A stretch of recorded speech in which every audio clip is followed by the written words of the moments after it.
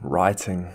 I hate that shit. If you're anything like me, English was your weakest subject in school and you preferred physics and maths because, well, writing didn't really matter and your work could speak for itself. And so let's talk about how you'll handle writing and engineering and whether or not it will be a problem for you.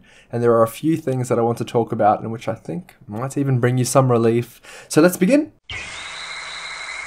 Firstly, in, I believe, all engineering degrees, writing and writing ability aren't assessed. Engineering professors don't care 1% if you don't know the difference between 2, or 2, and I knew countless exchange students for whom English was their second language, and frankly, they were shizer at it, but it didn't matter, and they did as well as everyone else. You know, when you're in school, your grammar and spelling are important, but not in engineering, so don't expect to get a grade taken off because you misspelled asynchronous or misplaced a comma.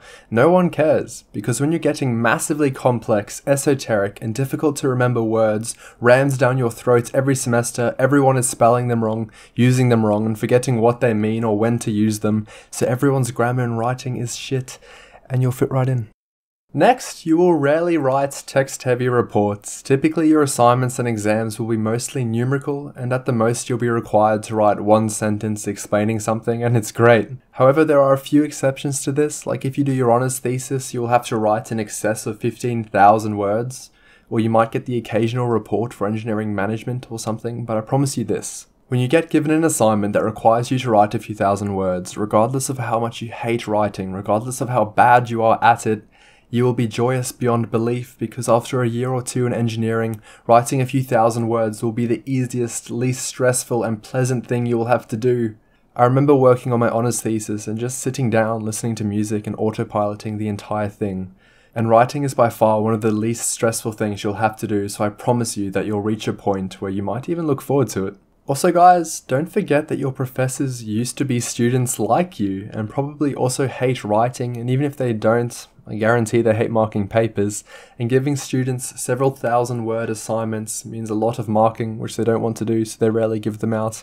Thank God. And finally guys, your writing ability isn't a static thing, and while you're studying you're going to be reading a lot, talking a lot, watching lectures a lot, and whether you like it or not, you'll become better at it, similar to this plot.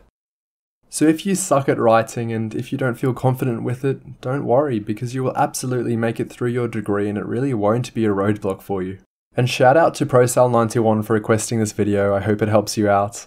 And here's today's chess move if anyone wants to play, and also guys, thanks for being so great and I hope you're all well and thanks for everything. Also check out my new outro, it's amazing. Although it feels like heaven, I can't wait forever. Old habits are hard.